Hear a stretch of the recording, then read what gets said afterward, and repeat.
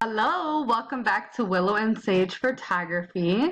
I am trying to be more consistent uploading videos and doing editing videos. So this is a photo straight out of my camera. I have not edited this. I have done nothing to it.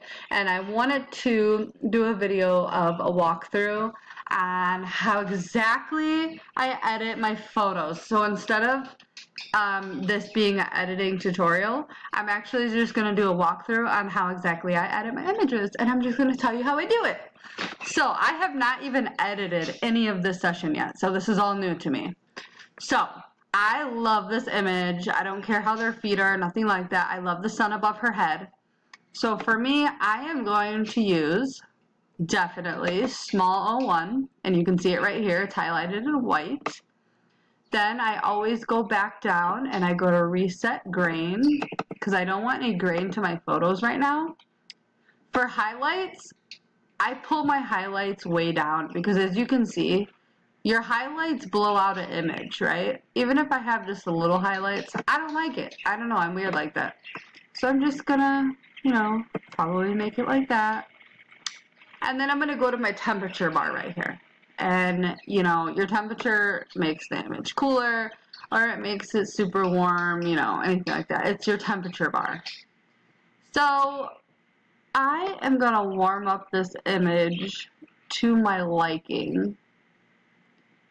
So probably, I don't know.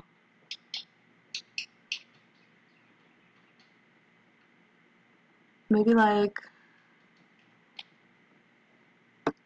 6,500? I don't know, I'm really weird. Like I want it to be really nice. I'm probably just gonna warm it up just a tad more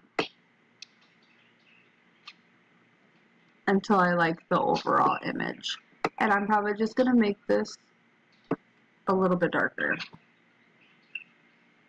Let me see when I open it up.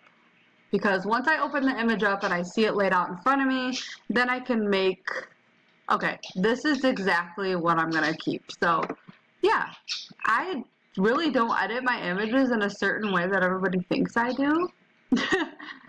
But it's okay. And this is exactly how I'd edit this image. So, let's see. There we go. There we go. So now you can see the image laid out in front of you. The sisters are running around having a good time, and this is exactly how I'd edit this photo. So thank you for watching, and don't forget to comment, like, and subscribe.